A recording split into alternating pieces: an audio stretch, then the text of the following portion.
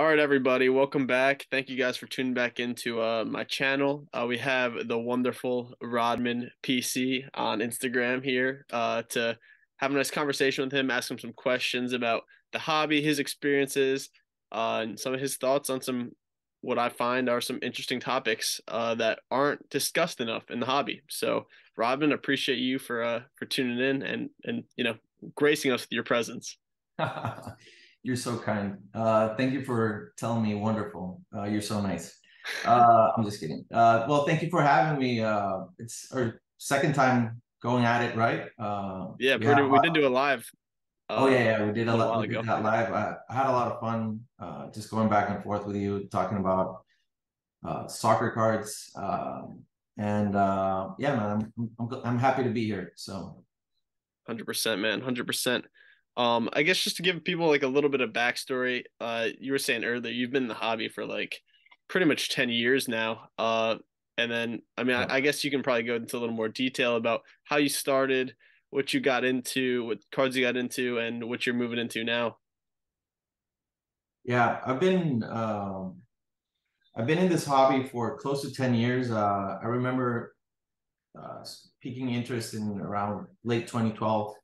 But it was 2013 when I really decided to uh, get more into it. I started doing more research, starting to learn more about collecting, about cards, especially since it had been like close to 15 years since I had been previously active collecting. So the landscape was different. So but yeah, it was 2013.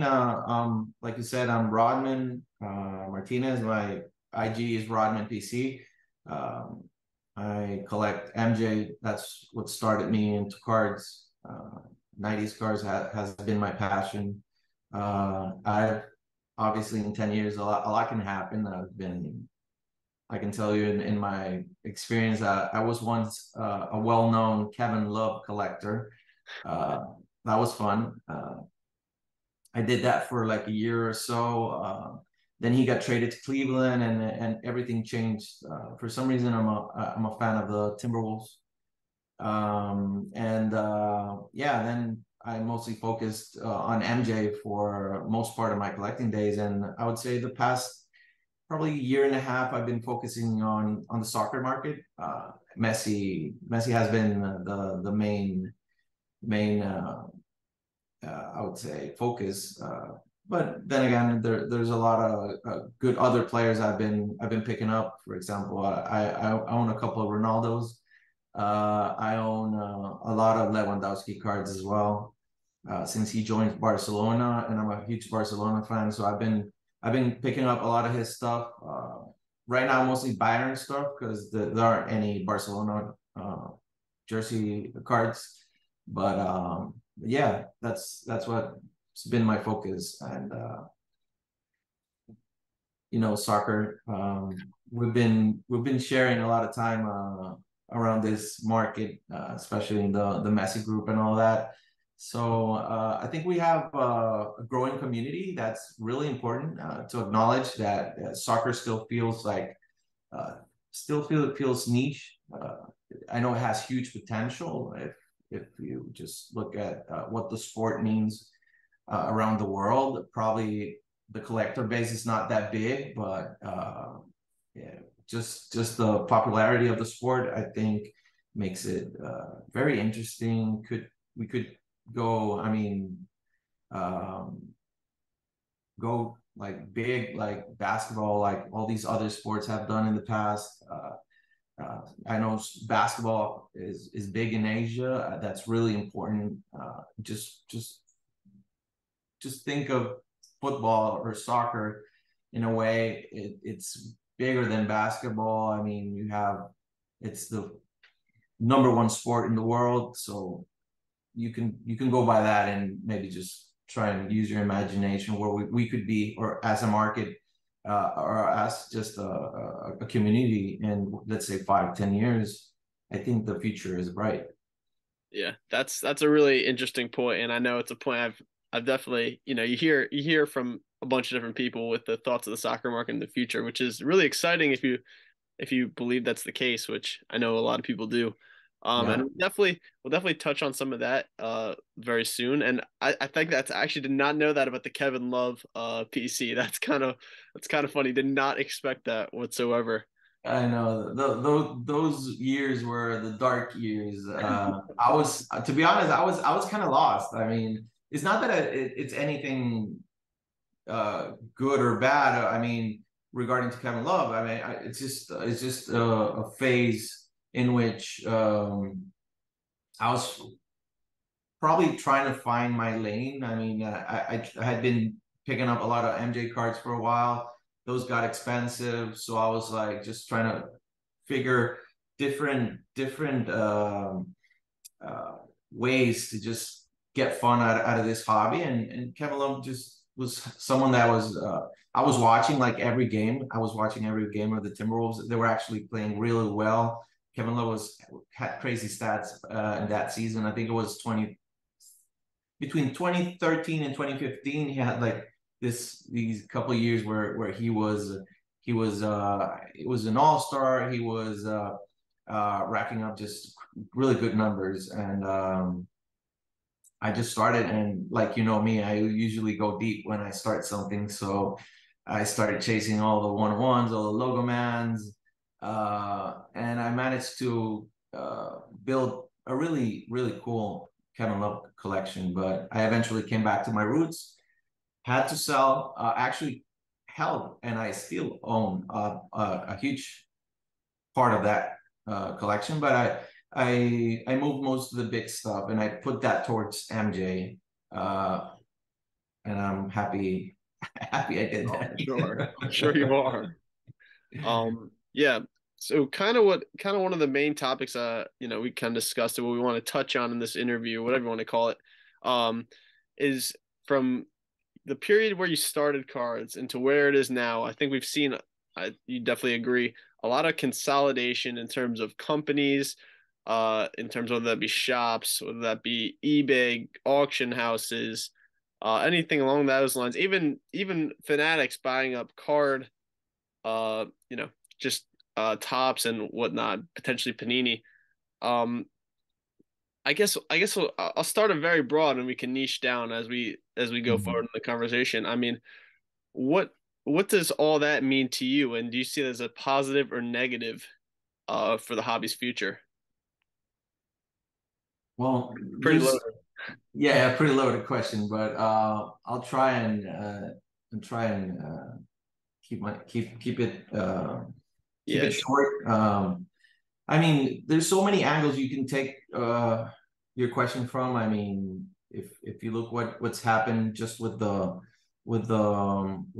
market, a lot of big companies, a lot of big money has come into collecting. You've seen the evolution of not only hobby shops but auction houses as well.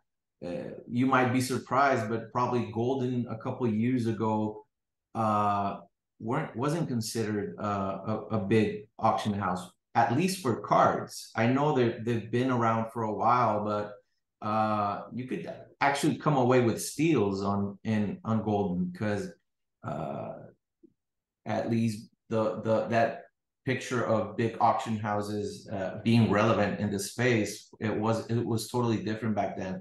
You'd had like just one big channel, which was eBay, and just different collecting forums, and that was it. And you would only see a lot of memorabilia being sold by these auction houses, and probably they didn't have a big focus on cards. You had PWCC, which they were big, but they were in eBay, so you didn't have this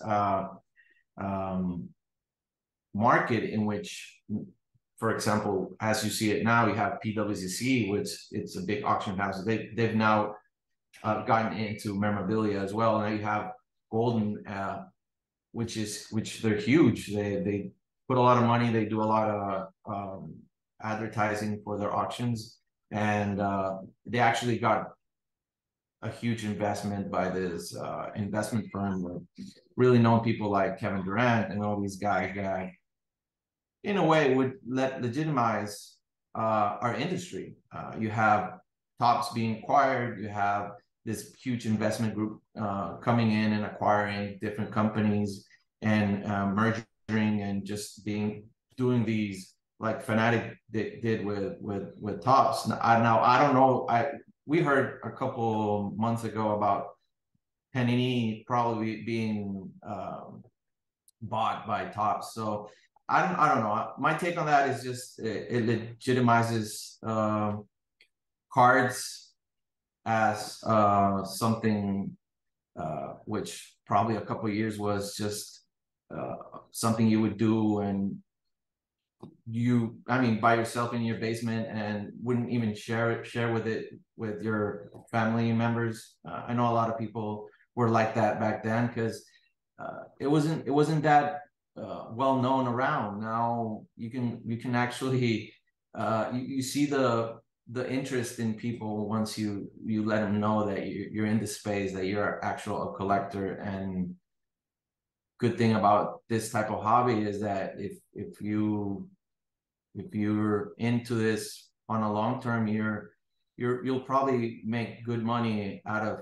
all of this collecting. It's like if you compare this to different hobbies, like we were talking in Dallas, it's like if you like collect cars or just I don't know, imagine you like to play golf. I mean, it won't bring value to what you're putting your money and time and effort to, which cards have definitely turned into an asset class in a way because they hold value. They've been around for I would say over 100 years now, so you could easily consider it an asset class or active. A legit asset class. So I don't know. I just rambled all over the place, but in a way, I just think all this we've been through is a good thing. Most people probably hate that one company controls too much, but in a way, Panini has been doing it, and I think they've been loved and hate in different stages, but I think they've done actually a good job, especially not having MJ or LeBron carry products overall. I think that's huge. For Because they're sure. not in the products. For sure. So overall, probably like a net positive for the hobby. Obviously, can't always. I guess I'm paraphrasing for you. Can't always, control everything. Not everyone's perfect, but as a positive, legitimizes it more. Yeah. Okay. I think it's definitely a valid point, and I do agree with a lot of those points. I'll play a little devil's advocate as I like to do. Um, and so obviously, we've seen like the consolidation, and you kind of touched upon it, the fact that there's a lot more so like power into specific niches, or like for instance, Fanatics is going to control like pretty majority of the cards produced. PSA is going to control the majority of the cards graded, control pop reports, control realistically a lot of that stuff if they want to make it something. Do you feel like that takes I'll use like PSA for an example. I know a lot of people that have complained about certain grades that they get. I mean, I that they've gotten on they feel like they've been graded unfairly. For instance, like the Messi mega cracks, for instance, the 71 biz. I know multiple people have mentioned they're like, yeah, back when they were submitting these, we're all getting like sevens, eights. Now we're submitting these beautiful cards and they're coming back and they are, they're getting destroyed on grade. A lot of people have the theory that certain cards they want to keep the pop relatively low, especially in terms of cards that are, you know, they're kind of scarce because of the condition grade. Um, does something like that, with so much power being put into one company, does that kind of almost take away from the free market per se that is cards? Yeah, it's a tough question because, but in a way, it's like if you the things you've mentioned, to be honest, those issues are not new. I mean, if you go back 5, 10 years ago, the grading subjectivity has always been an issue because at the end of the day, these cards are being graded by humans, and they can make mistakes. I'm pretty sure this is an issue across the board with grading companies, which you get a card that could get undergraded, or you just get cards that are just in a eye appeal. You can tell they were probably overgraded in a way. They don't deserve the actual grade they have on. But I saw a post recently. Someone did a shot of, I think it was 652 mantles, all with different grades. They all had different issues with centering. They all had different issues with corners, with even the color on the card. And at the end, the one that had the best eye appeal was one of the lowest. So I know that brings a lot of questions to the grading companies. I think that's an issue that has to be addressed in a way, and I think the answer to that should be technology. I mean, these companies have to eventually resort to some type of technology just to bring that average error or human error down in a way. It'll never be perfect, but if you're in this, you should know that you can't go just by the grade. You gotta inspect the card. You gotta use your better judgment as well. Don't just go just because you see it's in a PSA 10, because it could be an old PSA 10, or it could be an old BGS 10, or it could be one of the other grading companies. Things can happen. These cards get handled, they get shipped, they get dropped. I mean, so many things could happen.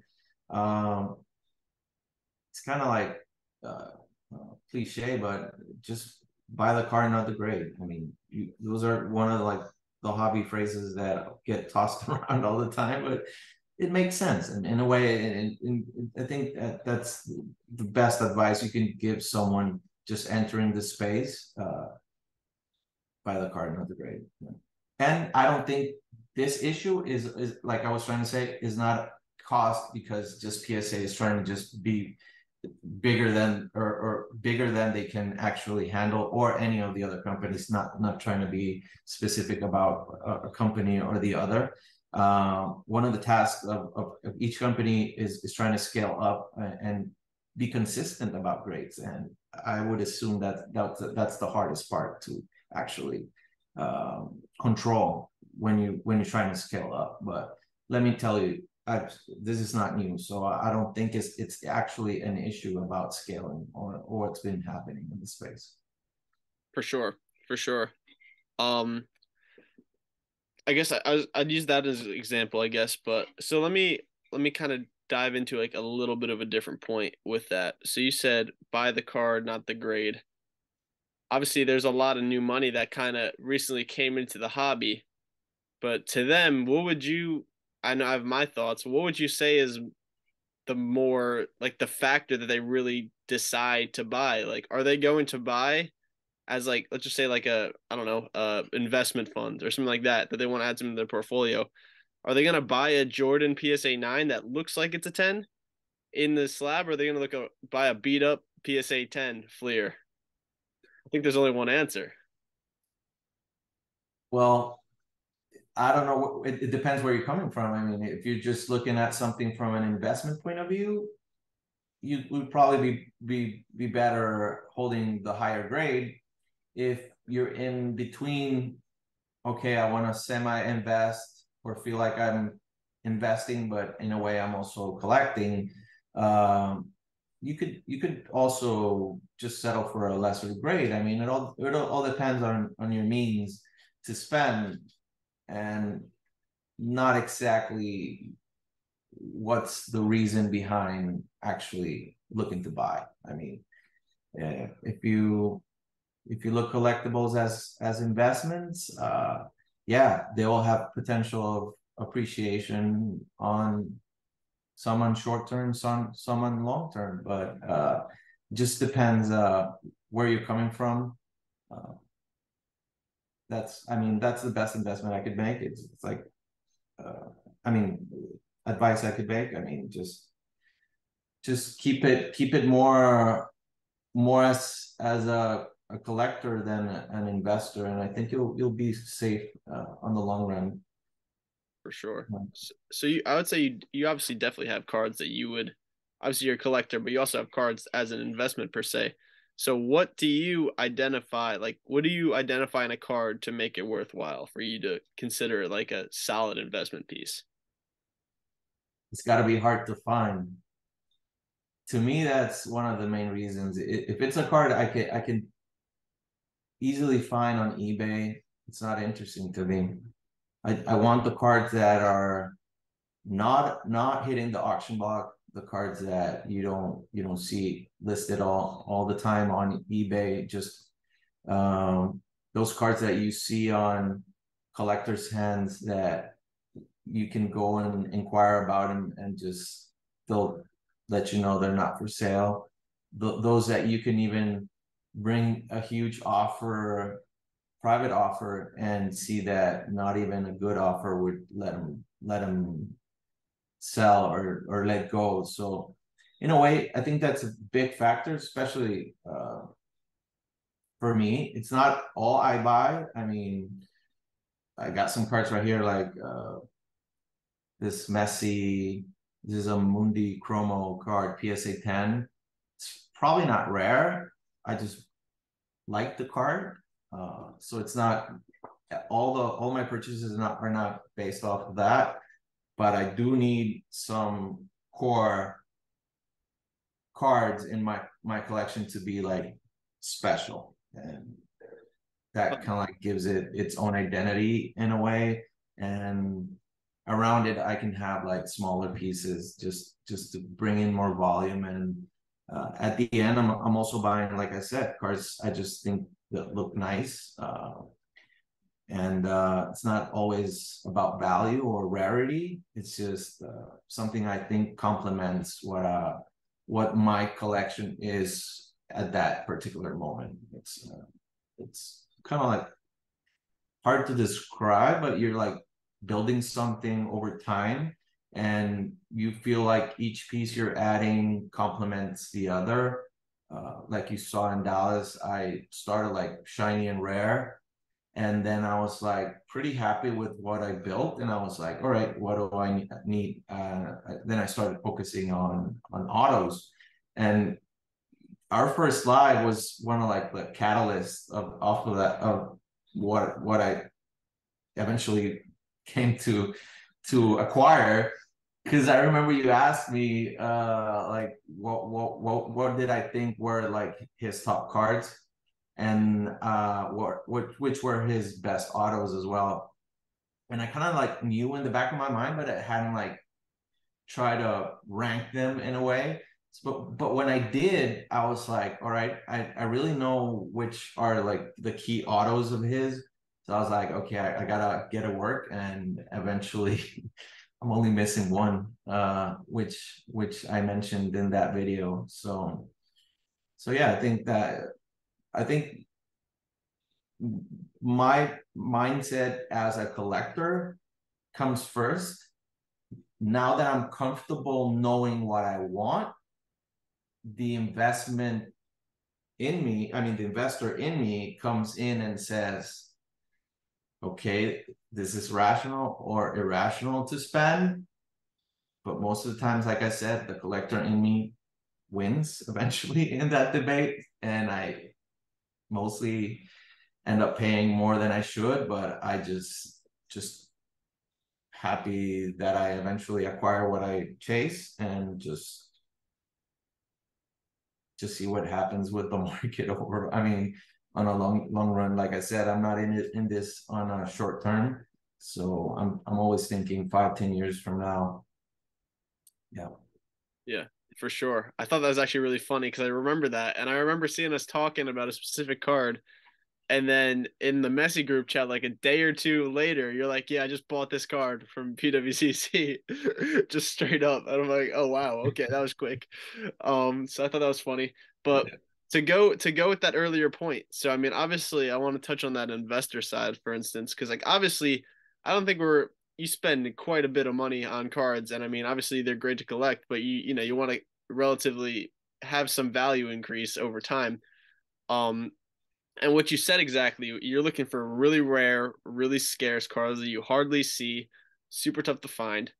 Um, so by considering that an investment, what do you consider more so? What do you look for more as like a driving force to increase the value of that investment over time? Do you look at more so of general growth of the hobby or investment slash institutional money coming in?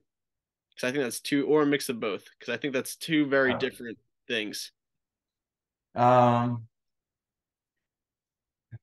I mean, they go in a way side by side. I mean, the institutional part of it has just been just thrown out so much over the last 2 years, which in a way that I mean, I think institutional money.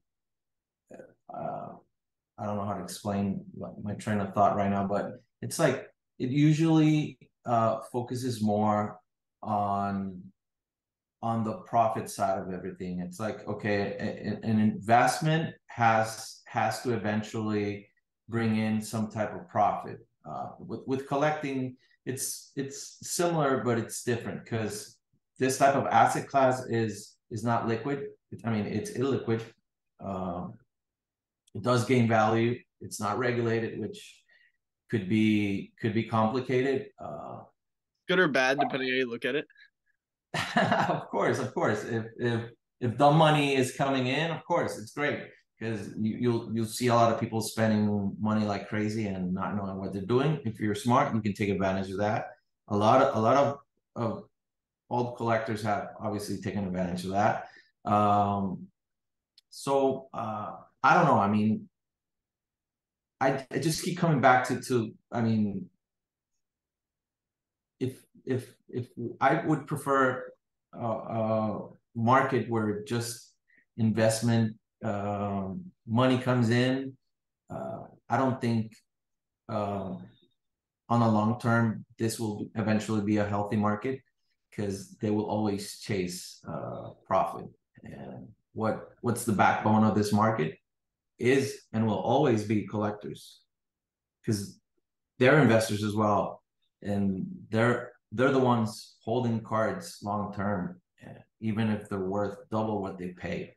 An investor, as soon as they reach X value, they will eventually sell off because their main reason in the market is not collecting; it's just making profit. So what's happening right now? Market is down. That will probably clean the market of a lot of people who are just playing and not really looking to collect. So as a collector and slash investor, I'll always welcome more collectors than investors because that's in a way will mean it will be in a healthier market. We won't see those crazy gains like we've saw in the past, and I would just be happy buying cheaper cards. For sure. For sure. You can't go wrong with that. It's definitely a collector's down market's definitely a collector's market for sure. My thing is, so like 5, 10 years down the line, like whenever you do decide to move on from your cards, like who do you envision being the end consumer? That's Mhm. that's like kind of more so how I should probably have phrased that question. Like who do you envision being that end consumer? Assuming that your cards really went up significant in value. It's a tough question. Great question, but I think this market, like every market, goes through cycles, especially in collectibles. They say you have some type of refresh or reconnection with the hobby each 20 years. I don't remember where I heard this concept, but it makes sense. It's like probably the kid that collects today, that 8-year-old, that 9-year-old, that wishes that they would have more income to buy parts at this local at the current price levels. We'll probably have buying power in 20 years. And if for some reason in their life they eventually come back to collecting, like I did, like other people have come back 10, 15 years later, 20 years later, we will be in a much better economic and buying power position that we were when we were kids. And if they're really passionate about it, they will try and chase the cards that they wish they would have bought when they were a kid. So that's why you see a lot of brands like retroing or coming back in fashion every 20 years. Like you see Reebok coming back. You see all these brands that were big in the 80s, the 90s. They're just coming back because there's a market for nostalgia, first of all, and collecting cards is nostalgia driven. So I think that would kind of like explain in a way that 10-year-old that loves Messi, has been watching him, that 13-year-old, 12-year-old that has been watching Messi for the past, I don't know, 8 years. They could come back and they'll probably have the means to acquire these cards. And hopefully, I don't know, the market has sustained in, let's say, 15, 20 years. Interesting. Yeah, that's definitely, to me, that's like the big question is I definitely do agree. It's like it's gotta be, in order for the hobby to continue to keep growing and, stay relevant per se, it's gotta be the next generation has to be involved and has to take part essentially. You can't just I mean, I guess that leads to a whole different question. I don't necessarily want to go down that route per se, but what if those kids are more interested in the NFTs and the digital stuff and all that? I don't know if we want to go down too far in that route, but it makes you kind of question that if that's your thesis per se. Yeah, I think there's a possibility things will be different 20 years from now. But same could be said about those tobacco cards in the early 90s. Uh, Everything's different today, and they're still collectible. There's still a lot of people chasing them for whatever reason they are, and they've stand the the time. I mean, and I just think cards are here to stay, man. I don't think they're just. It's not like they started 2 years ago. I mean, just a lot of the current market or the current collectors just realized actually 2 years ago, but this thing is much bigger than that. It's been around for more than 100 years, so I don't think it would be an issue with 15, 20 years from now. It'll keep growing. Fair, very fair. Okay, yeah. So another thing like to speak about is like obviously, for more or less like soccer along with other sports, I mean like they've been collected per se, but they really haven't been like nearly as mainstream as they have been over the past definitely 2 years per se. Like again, I think we're both a little biased with soccer because that's kind of what we primarily, the realm we play Oh, in and man. we know the community, but I guess as a whole, if you want to call them fad sports outside of like the big three, do you consider do you see those like continuing to even a down market when people leave? Do you consider them to like have a significant place in the hobby, whether that be like Star Wars cards, celebrity cards, stuff like that? Or do you think they're going to slowly die out due to lack of collectors? With soccer, I would just say soccer's one, but let's just say all that stuff as a whole. If you had an opinion. I mean, regarding to soccer, I think we're in a way we're just mentioning the sport, but we're forgetting eventually why we collect. We collect mostly because of these stars, these players that mean something to us, which have in a way marked a generation. They have marked the sport, like Cristiano did, like Ronaldo did. I mean, like Messi and Cristiano did. And in a way, that what moves us is that passion for those players, for those iconic players. If you could reference other sports, you had what happened in the 90s, what MJ did as a sport had correlation to the card market in a way. Because obviously he's a big star.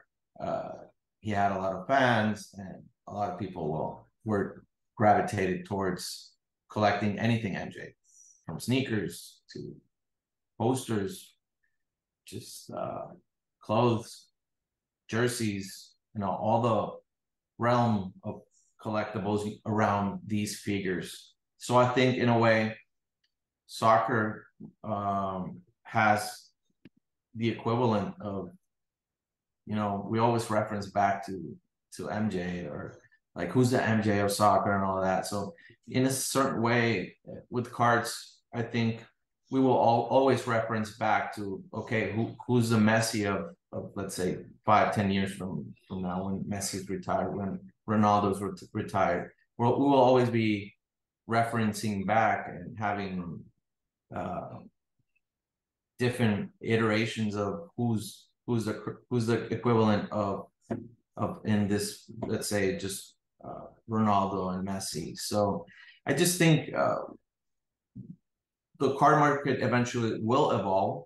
You have guys like Mbappe, Haaland, which right now feels more like prospecting, just like it would feel like a Luka or a Trey or any of these young kids that are coming out. So in a way, I think the soccer market will mature. We will eventually go through these phases in which a lot of people will put money into prospects. They won't pan out. They will lose money, but you will have a couple of hits. You will have these guys that come out and eventually build a career and build a fan base, and collectors will follow, and etc. So like I said, I think collecting always goes through cycles. The sport overall obviously will have an impact on what happens in the card space, but in the way I see it, EPL keeps growing. The sport gets bigger, more eyes will be on it. You have the World Cup in 2026 will be here in America, so I think that will be huge. A lot of people that will probably haven't watched the World Cup, this will be the first one, and the other one they will know what they're looking at and learn to appreciate it more. So I think soccer is safe because of that. Now with different markets like I don't know, Harry Potter cards or stuff like that, in a way it feels different for us that we collect sports. But if there's passion there, markets will eventually hold.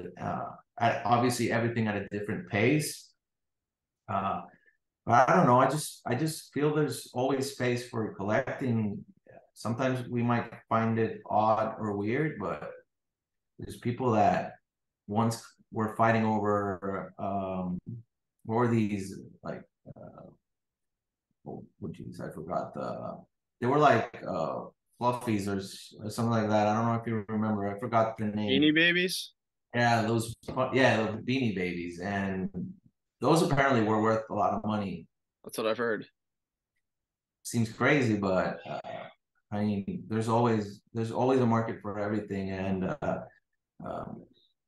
I mean, I don't think they will eventually disappear. I mean, they'll probably just won't have the notoriety that some markets get. Like we've turned like social media into like, we love to broadcast like if something happens big on Marvel, and like they start like pushing that market, and something I don't know, Yeah. Like I know a lot of people have try to push like VHS. I don't see it, to be honest. But apparently people are spending a lot of money on that.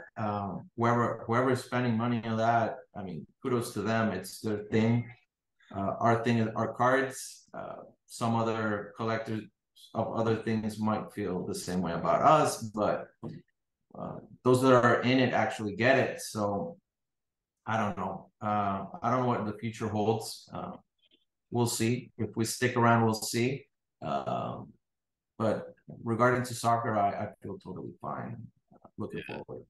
I would definitely agree with soccer. More so like the question for me is like how many of those people getting into like Marvel PMGs or that Harry Potter, whatever it is, are they just in it strictly to make money? As you were saying, like, are they investor heavy rather than like, is there actually like a collector base? Like soccer, based off the people I know, I would say there definitely is a strong collector base, probably stronger than most sports at like in terms of, like percentage to like strictly flippers. But I would say stuff like that, the actual true collector's base has to be pretty darn small, just from an outsider looking in, which is the concerning part to me. Yeah, I think we went. Like I said, we went through these phases. Like felt like I don't know if you remember, Lemime had a famous meme about which the death is like knocking on doors, and he would like put like random pump markets that occurred on each door, and it was like, okay, right, what's next? So kind of like felt that way for too long. I don't think they left any, how do you say that, Don't unturned confirmed. stones. It's Yeah, like they took care of everything, and those people probably left. I mean, I don't think there's we're gonna see more of that.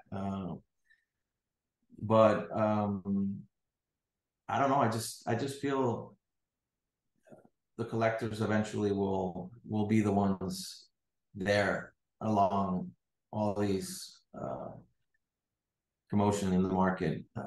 Those will withstand the time, and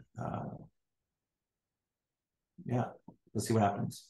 I definitely agree. I think throughout all this, the collector will win out in the end, stand the test of time, 100%. Final thing before we kind of end off here. Top five Messi cards out there. I had to hit you with this because I Oh we my kind god! of we kind of brought it So in last time. I want to see what your thoughts are now. It could be anything. Well, let's exclude like super fractors and one-on-one blacks.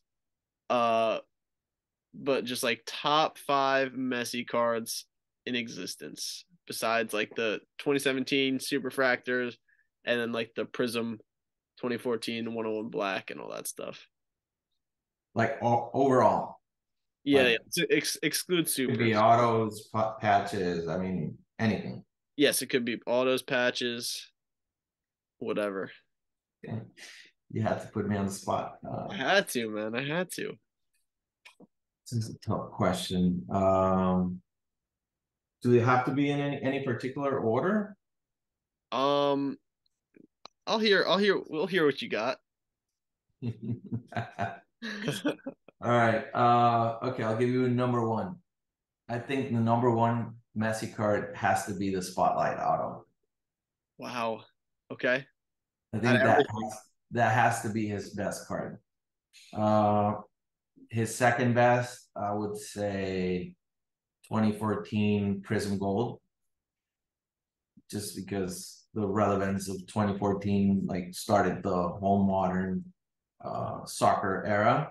So I think that card will ever be king. I would say number three, 2017 Topps Chrome red refractor. Uh, Number four would have to be. Oh my god, this is so hard. This is so hard. Because I'm right now I'm debating between shiny and rare or maybe another auto of his. But if we just go by rarity and importance, in my obviously opinion, I would put 2016 Select Gold as his fourth best card. Wow. Okay. Uh, and fifth, I would say his 2016 Flawless, uh, either the Flawless Finishers or the Momentous, which is his rarest patch auto. I think it's out of 5. Wow. So the 71 biz is not in the top. That's crazy. I got a couple reactions to that. 71 biz not in the top 5 list. Controversial to say the least. And then I asked you this in Dallas, and you definitely gave me a different answer than that one. I'll tell you what. Depends how many drinks I had. Yeah, maybe. That's crazy. Wow. I mean, yeah, it's definitely a tough. I definitely put you on the spot with that one though, for a Oh, fact. you definitely caught me off guard, to be honest. I've always told you, in a way, It's that hard. top 5 or top 10 will eventually keep evolving. It's not easy.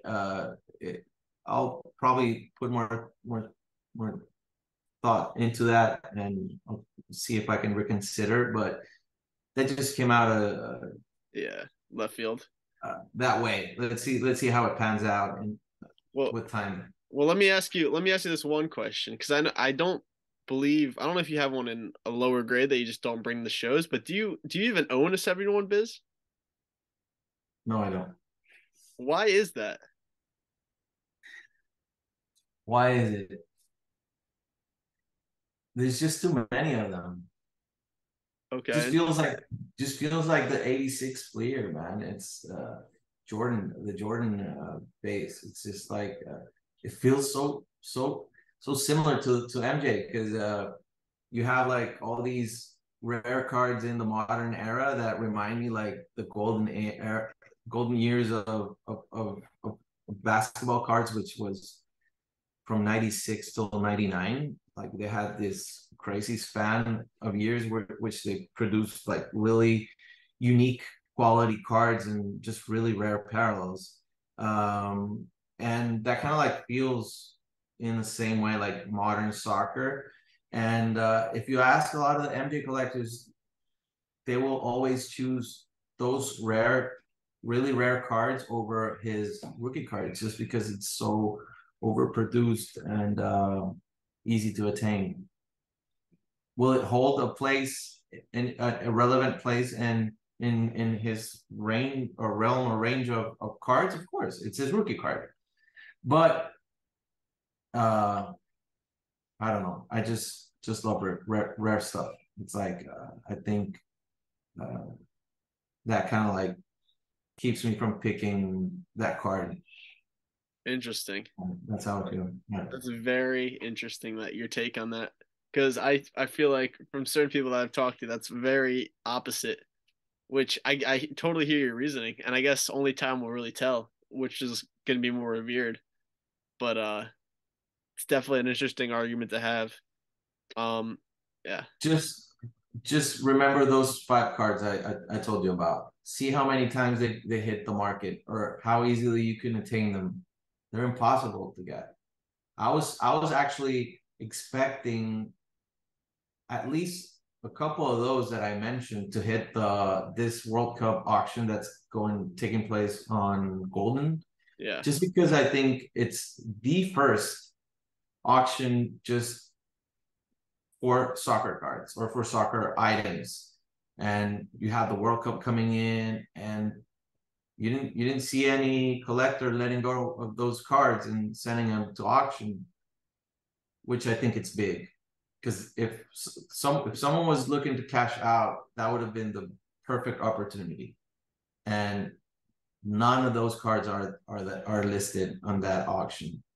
So I think that means something in a way. so let me ask you this: what are your thoughts about that auction, by the way?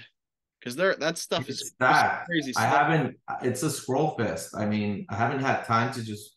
I just filtered Messi. I filtered Messi, Holland, Ronaldo, Mbappe, Lewy, and just a couple other players, Pedri, Gavi, and I haven't had time to just like go through all of that. But just Messi has like 300, more than 300 lots. I think Messi is one of the one that has more cards in that auction. There are a couple of nice cards there, but um, like I said, the ones I mentioned are not there For sure. and haven't been auctioned. Like I've never seen a 2016 select gold in the past year and a half. Doesn't come up. Doesn't come up, and the guys holding them are not looking to sell. So it kind of gives you an idea of how important it is. I think we've seen more 2014 golds than any of the other cards in that top five. Yeah, I think you're right. I feel like once that first one sells, that's the thing. I feel like you see a couple come out of the woodwork. Like we saw that gold power matchups come, and then we had the true gold sell right after it. And you kind of saw, I think another one popped up. The true gold sold back to back. One was a 9, then you had the PSA 10, and then you had, like you said, prior to that, you had the power gold, which is I think the same one that's coming up in this auction. So The Messi, yeah. yeah, I the feel Messi, like yeah. someone just has to.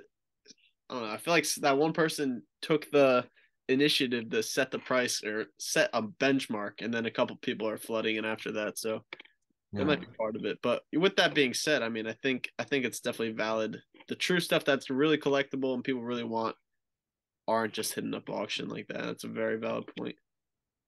With that, guys, I think we're gonna end it here. Rodman, really do appreciate you taking the time out and having a chat with us. Hope we all, you know, had some compelling gave you guys something to think about, a little compelling conversation. And we will so yeah, appreciate you, Rodman. Thank you Uh for having me. Thank you for having me. yeah, We have one after the World Cup. Let's see we what got takes to. place there. You got a big bet on, or not, I mean, not huge bet, but it's a decent sized bet with Frank. Argentina v France, who makes it farther. Yeah. And I Kunku's out now too. Well, they just keep getting injured. I just Shame. was reading today another player got injured. So It ain't looking too hot these days. yeah, exactly. But uh but yeah. Appreciate you guys all for watching and tuning in. We'll be back again next week with another interview. But yeah, appreciate it, y'all. Have a good one.